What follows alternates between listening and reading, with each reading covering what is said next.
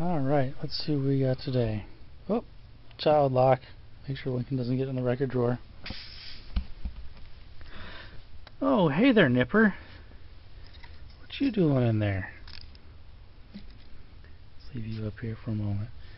Alright, what do we got here? We got a... Oh! Nipper! Did you take a nip out of this record? Bad dog. Actually, this is a record I've had for quite some time. Never listened to it, because when I got it, it was an album.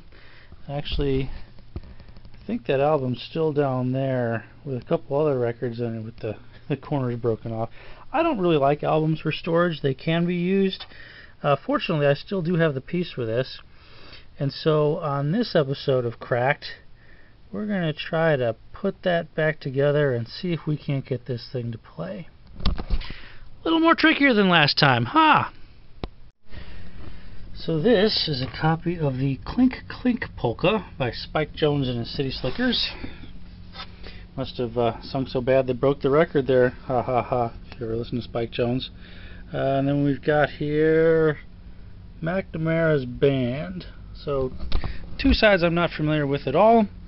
But, you know, we'll hear them once this thing gets playable again.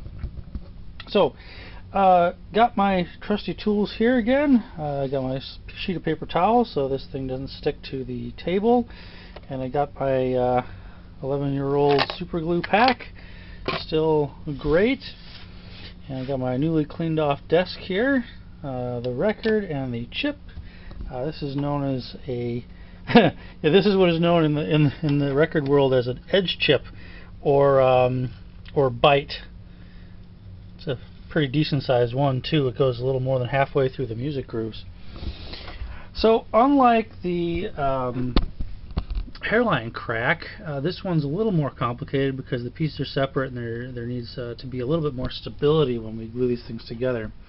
So I am going to lay this on the table, but before I do that, I want to check and make sure the table's actually flat.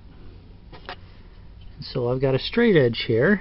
I'm checking that, various angles, and I'm not really seeing any.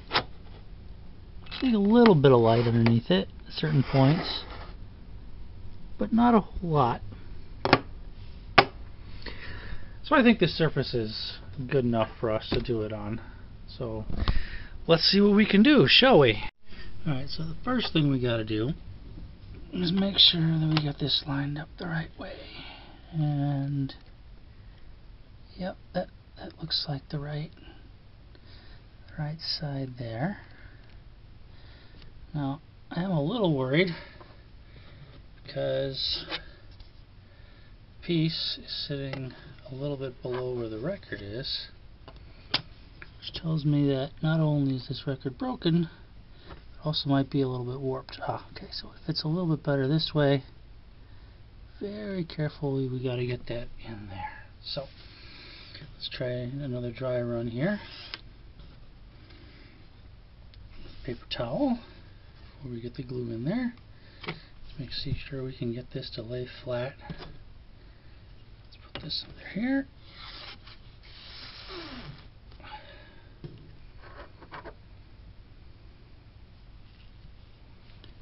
And see if we can get this to go straight in there.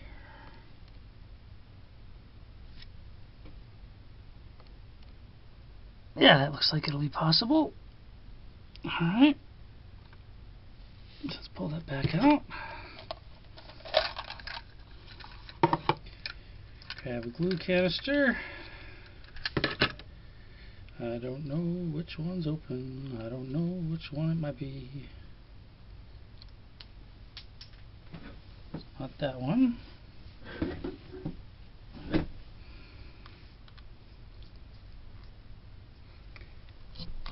Alright, now I'm tired of knowing, or not knowing which glue is already used. So I found the used one, and I am going to mark it on both sides with this highlighter. So next time I know which one it is. Alright, so let's unscrew the top and let's get applying some glue. Oh, it's already flowing out.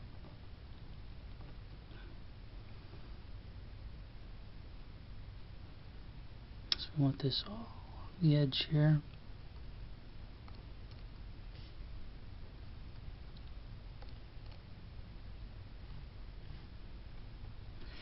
Alright, so that's all along the inside edge.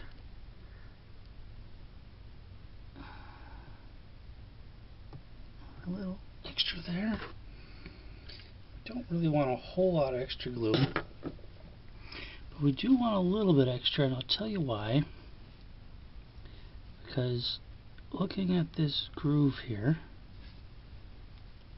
or rather looking at the crack between where the record is, where the grooves are, where the bite is, there's actually a little bit of material that's missing.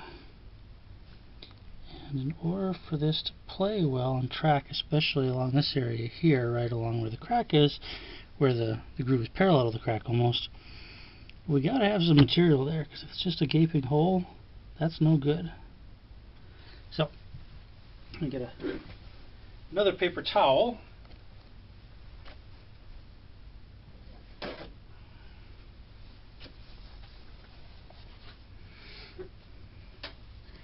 And we'll just wipe that up. Make that nice and even. Yeah, we're getting a little glue in the grooves, but honestly, that's pretty tight.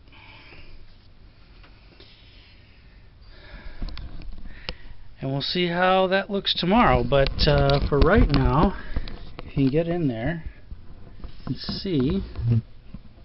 Get the light at the right angle. Okay, so now you can see the crack a little bit. The crack is here, and really the only way you can tell is because the glue is drying now. And but at other angles you can't even really tell there's any of the crack there at all. So hopefully that'll just work. Okay, I've actually decided to do something a little bit different this time. And I don't know if this will work, and some people will be yelling, oh, Abe, don't do that yet, it's not set. But in order to save myself the trouble of scraping glue out of the grooves after it's all dry and set, I'm actually going to see what I can do to scrape the glue out of the grooves now while it's still not quite set and a little wet. And again, I've got here my mostly clean, still sharp metal needle from my wind-up gramophone, and we're just lightly going over the grooves. Happy little grooves. Clean little grooves. Yes, I'll pull a Bob Ross here.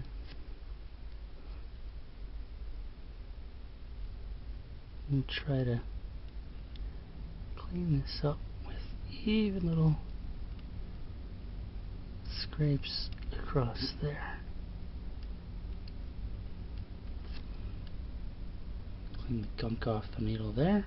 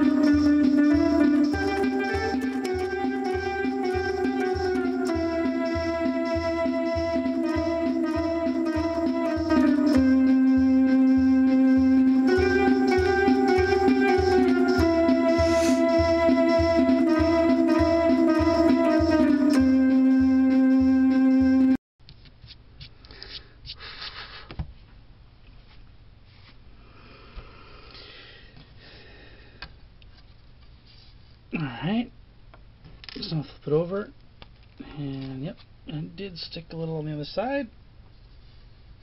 Yeesh.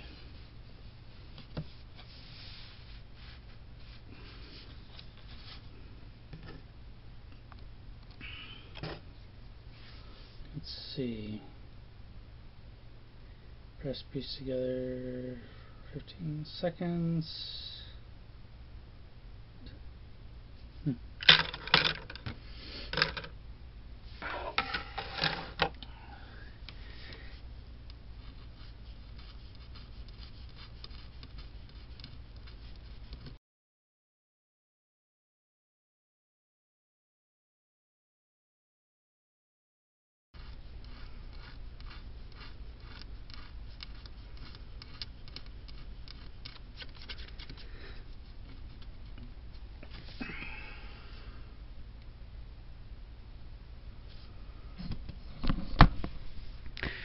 Now normally you'd let this stuff set for an hour.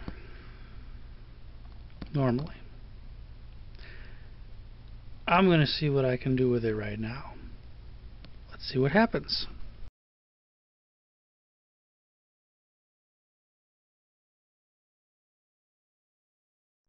Alright, so you got to watch the other video to see how the play test went. But we actually got it to play through on the Macnamara's band side. It does pop quite a lot, but I don't know, it's a Spike Jones record. It kind of goes with the whole theme. Clink Clink Polka skipped a bit. Well, it didn't skip, it copied a bunch. I think we might have a new meme going on there, just clang, clang, clang, clang. But yeah, you got to watch that video to get in with that amusement. So what we're going to do here, we're actually going to try and add a bit of glue into the grooves on the Clink Clink Polka side in an attempt to, let's see, can we tell where that might have been hitting that was really causing that rough spot? Oh, it actually might be over here. So actually, I don't know if I'm going to add more glue. I might just do a little more scraping.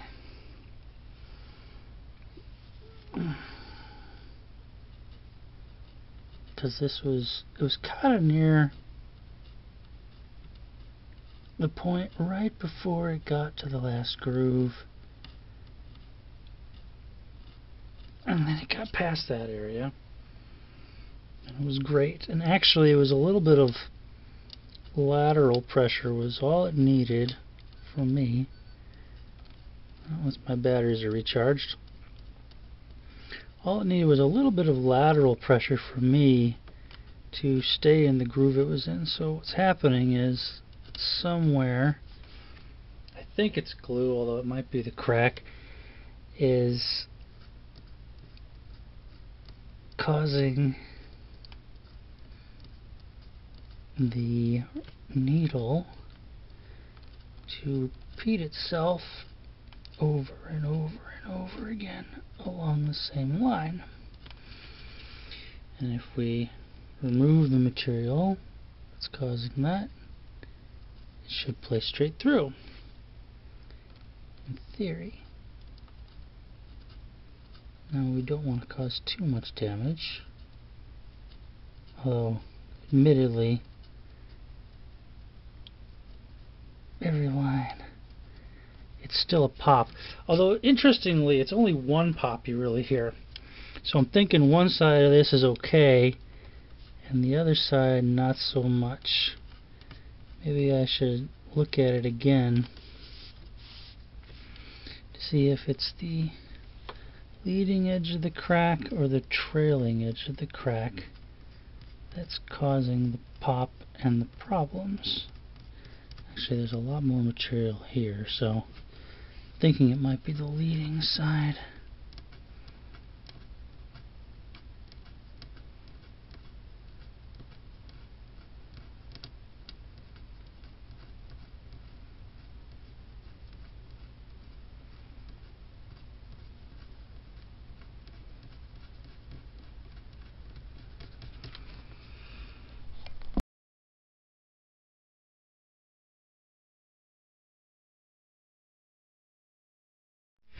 Well, it might not look the prettiest, and it might still have some pops in it, but brother, that record plays. And after some more scraping with the needle, not even adding any more glue, but actually just scraping with the needle, it actually has a little bit less popping, and it no longer repeats lines anymore. So you can check that out in the companion video, the test results of the record. And yeah, hope you enjoy, and see you next time. Making some other videos now. I've got one where well, as you can see right now, I'm kind of in the middle of reorganizing this desk. That video will be out pretty soon as well. And we got lots more coming for you, so stay interested, and see you next time on Cracked.